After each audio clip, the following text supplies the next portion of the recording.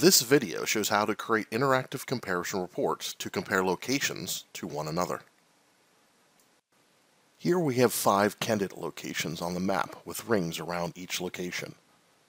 To compare key indicators for these locations, go to the Reports tab and click New Comparison Reports. By default, you will see your most recently used custom comparison report.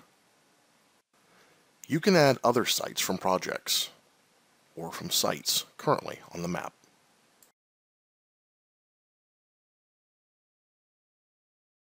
Choose to run one of the starter Esri comparison reports, for example, population comparison.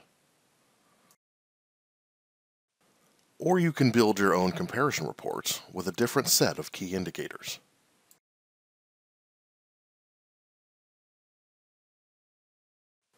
Saving the report saves the list of variables as a custom comparison report that you can run for any other set of candidate locations. To organize the layout of your report, simply drag and drop the columns and rows in the order you want. Or transpose the table by swapping rows and columns. Additionally, you can add neighboring geographies such as zip codes and counties that are around your sites, as well as statistical comparisons that add average or median values calculated across all of the sites combined. Use the benchmark view to visualize differences between sites.